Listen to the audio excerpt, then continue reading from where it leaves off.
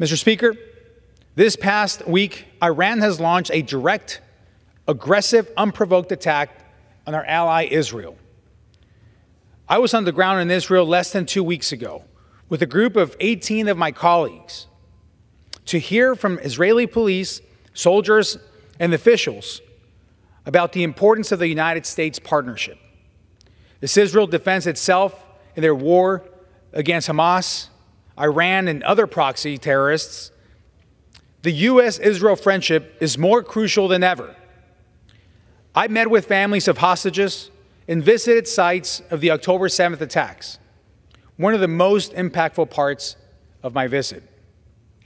We have seen the names, the numbers, the footage, but when you meet the families who lost loved ones or visit with them, like we did this week, it is even more gut-wrenching.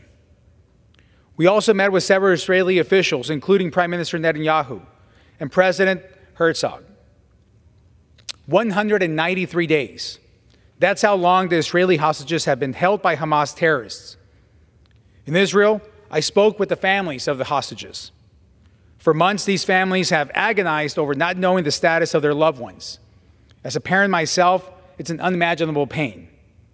We must stand in solidarity with Israel and bring every hostage home now.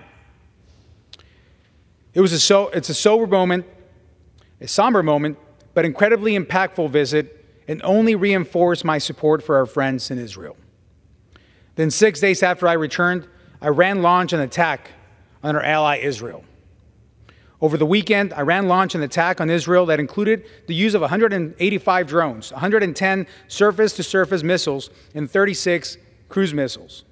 Despite the scale, this attack was rendered unsuccessful due to Israel's military air defense and their partnership with the United States. I am now more than ever going to continue to protect the U.S.-Israel relationship. I am proud to co-sponsor one of the Israel Security Supplemental Appropriation Act. This body must act now. We need to come together to support our ally. Time is of the essence. I urge my colleagues to stand united on this issue immediately.